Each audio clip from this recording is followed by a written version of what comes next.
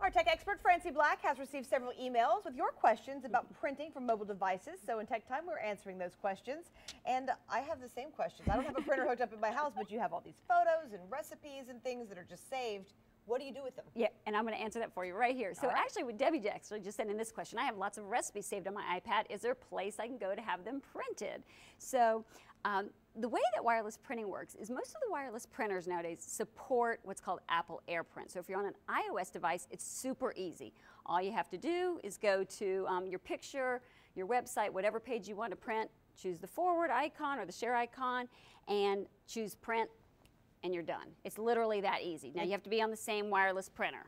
Okay, so I said wireless network, excuse me. But what kind of printer do we need? Okay, one that supports wireless direct printing. Okay, so this is an Epson one. This is a brand new one. This is their Ecotank technology, which we're going to get into in just a minute because it's really cool. So you can get lots more printing.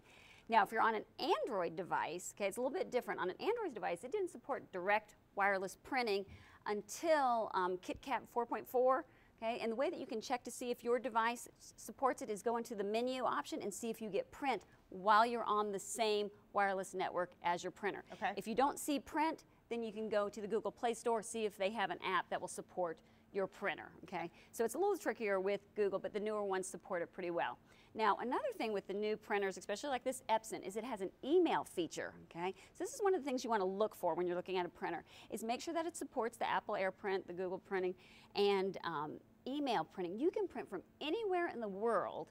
This gets assigned an email address. You email your document, your attachment, your picture to the printer, and it'll be sitting there. And it'll be there ready and waiting for you. Okay, it's like a job. You basically send it to it. Exactly, and it's really great. Now, if you don't have a printer and you still need to get printed, you can go to the UPS store or FedEx office store and go print those recipes if you don't have a printer and you don't want to acquire one. Right.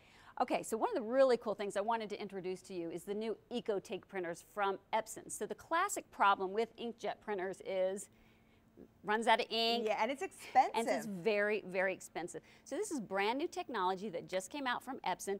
It's liquid ink that lasts up to 2 years with the initial print ink that comes with it. So it's a liquid printer with all the different colors. These are only about $12 for refills.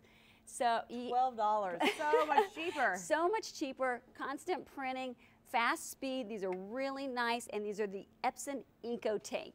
And so you can get a less expensive one all the way down for a home printer for $379, all the way up to one for office for about $1,000. Okay. So great solution, great option, really neat. I really enjoy this. I just got this in. So it's very fancy, Francie. All right, if you want to learn more about the apps and the printer, of course, go to WLOS.com, click on Tech Time.